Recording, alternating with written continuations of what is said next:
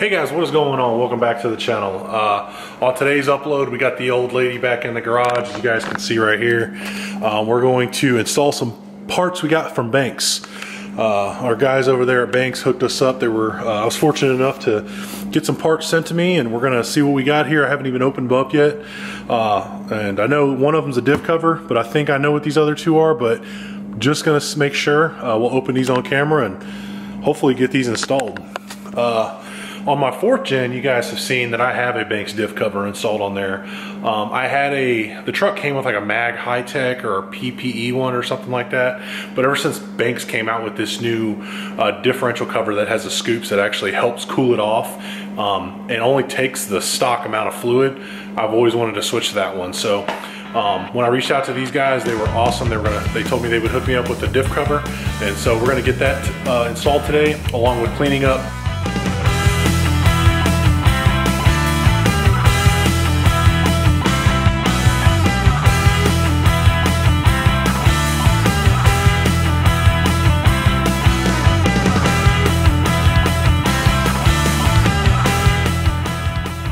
So as you guys see, we have the Black Ops Banks diff cover. We have some hardware, the nice stainless hardware that it comes with. This stuff is nice, really top quality stuff. We have our installation kit, which looks like our viewing window, our drain plug, some thread locker, our MPT plug, and our seal. It's a gasket seal that goes around this thing. It's not actually a, it's like an O-ring seal, not a gasket seal, so that'll be nice to have on this. We have some studs for our intake horn on our 3rd gen as well. When I was installing this grid heater back in the day, grid heater delete plate, I messed it up and I put it on. It only is supposed to go on one way. It's not a complete square, it's like a rectangular thing, a rectangular grid heater, and I jammed it on there like an idiot and I started bending some of these studs. I bent them back just enough to get them back on right with my vise to make them straight to where I could put the intake horn back on. So we're gonna try to tackle that today as well. All right guys, so here's our Banks Black Ops rear diff cover. This one is cools 5 times better than the flatbacks do, like your other brands, like your Mag, High Tech, PPEI, things like that. You can also increase your distance between service intervals. There's 534 square inches of surface area to ensure optimal heat rejection. So all these cooling fins and everything that come in there definitely gets that air up in there and cools it off. And as you guys see on this these ram air scoops right here, the air actually comes through here because this is it'll sit like this in the vehicle, and so the air comes through the scoops, routes it up the back, gets it better airflow to come up these ribs and onto your diff cover to make it cooling off.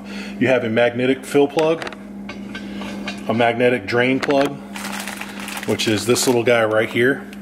Focus, there it is. Sight glass, so the sight glass right there will tell you when it's full. Sometimes it'll be halfway, sometimes it'll be completely full. It's all dependent on your truck. And an O-ring seal, so there's no messy RTV sealants, you know what I mean, and to have that possibility of a leak. That is one thing that I absolutely love about this cover, is the O-ring seal. I hate dealing with gaskets, I hate dealing with RTV. I like a one-stop shop, and it gets everything taken care of. So we're gonna get under the truck, we're gonna start wire wheeling it down and cleaning her up, getting some paint on there, and then we'll install this diff cover after everything dries up. So Banks also set us out the grid heater delete for the 6.7. We're not going to get to this today, but everything comes with it. You have your spacers for your fuel rail, you have the plug for your extension, because there's a sensor that goes in here. It's usually over here somewhere, and the wire harness won't reach, so they gave you an extension harness. Got the gasket for our Banks Monster Ram intake, and then on the very back we also have the gasket that seals it to the actual intake plenum.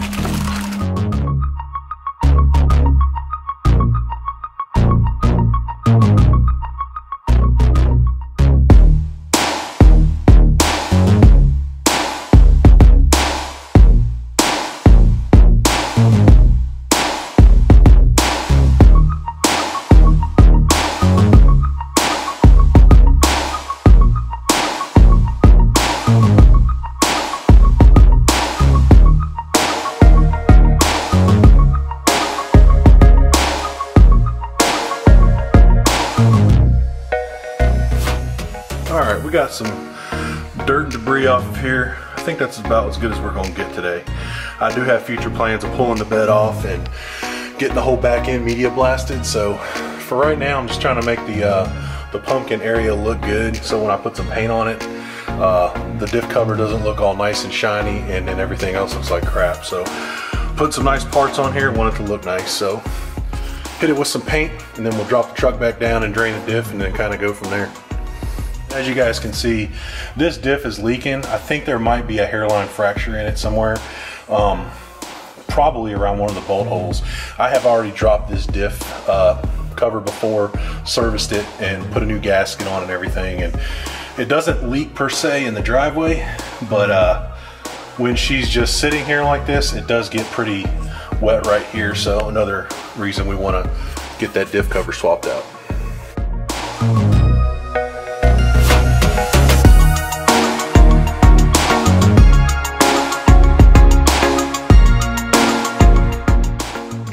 All right, while we wait to for that rear diff pumpkin to dry up, what I'm going to do is I'm going to go ahead and replace the bolts. Like I said earlier, I'm going to pull all 4 of these nuts off. There's 1, 2, there's 3, 4. Possibly pull the whole tube out itself, and then we'll see if these will screw out easy. If not, then we'll have to pull the grid heater, the gaskets, and everything like that, and go from there. So put you guys on a time lapse. We'll get this knocked out real quick.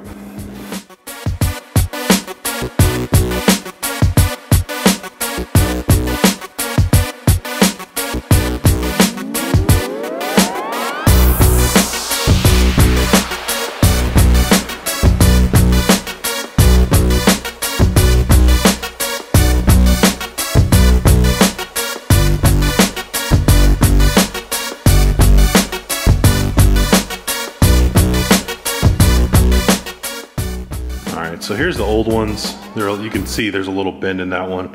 That was self-correcting on my part. You know, I messed up, but you can see that the new shiny ones, obviously, I didn't realize these sat so far down in there. For a second, I thought I had the wrong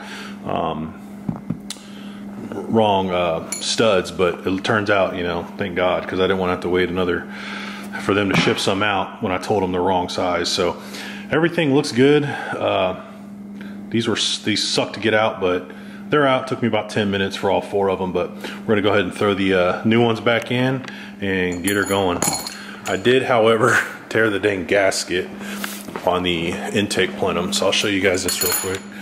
I don't have one with me, but you guys can see, yeah, I did tear it when I was taking it out. I'm gonna slap it back on like this. I'm gonna order a new set of gaskets and get going. This should be fairly simple. I do not have to actually pull the studs again to get this. I can just pull the top. But if we do our boost test today, or when we do our boost test today, you're gonna see that it's probably gonna be leaking from there. But we'll go ahead and get these new tubes, these new studs thrown back in and get her going.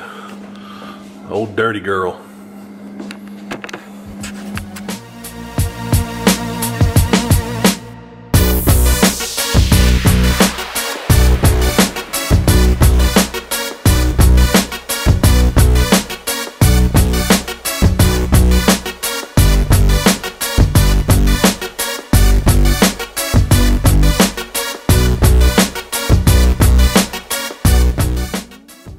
Went and got some new hardware. Not a little 80 cents can't fix. So get these thrown on, go from there.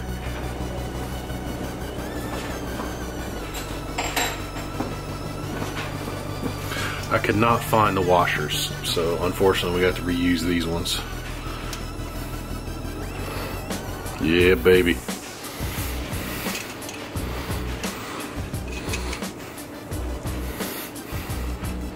The stud I took with me was all gummed up and it looks like it was stripped, so I was kind of wishing, or not wishing, but praying that these would work. So they look like they do.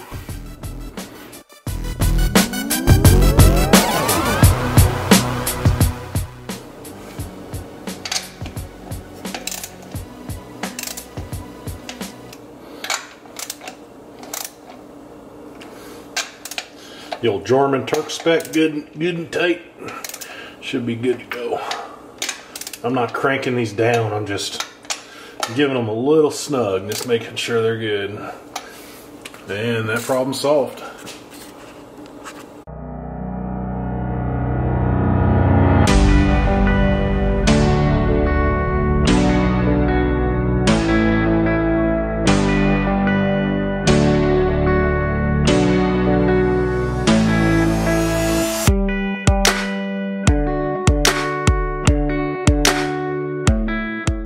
Alright, so we got that draining. We're gonna go over here now. We're gonna put together this diff cover.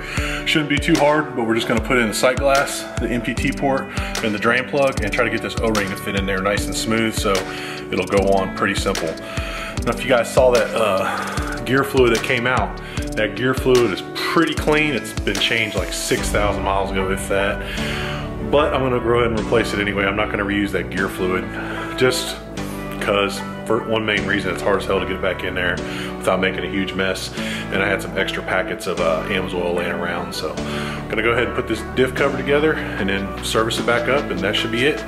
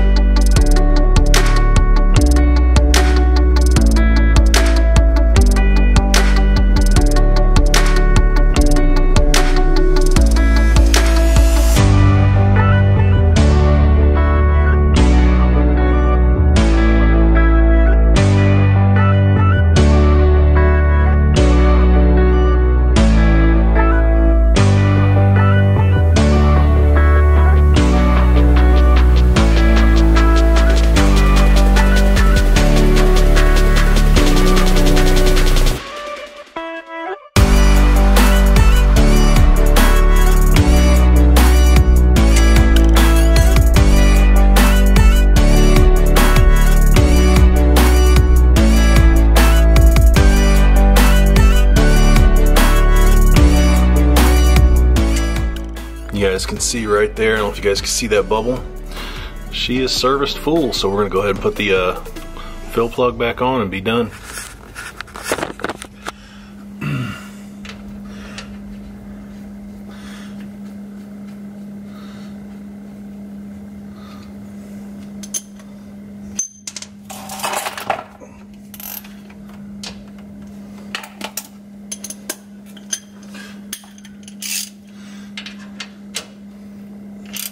Alright guys, I just wanted to show you the cooling fins and see how they come down. You guys can see how they drop a little bit below the rear diff to catch some of that air. Just wanted to emphasize that a little bit. I think that's a pretty cool, innovative design.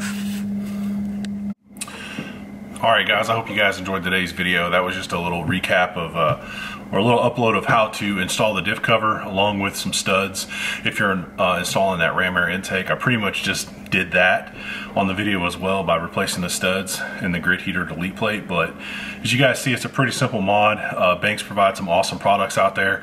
I look forward to hopefully installing some more of their products on the truck. I really would love to get one of those intercoolers for the 6.7 and an intercooler for the 5.9. So those are something I have on my want list, and hopefully we'll get that done sooner than later. But I want to thank Banks again for sending out these parts and hooking me up and letting me get these parts installed on the truck. In my opinion, the parts that I installed are second to none in the industry, and hopefully you know, they keep up that awesome work over there. So that's going to be it for today's upload, guys. I do appreciate you guys watching. If you guys haven't been here before, make sure you get down there, like, comment, and subscribe, and hit that notification bell. And man, I love interacting with you guys in the comments, so get down there and leave me a good comment what you think about these products, and you know, whatever else is on your mind. So other than that, we'll see you guys on the next upload. Have a good one. Take care.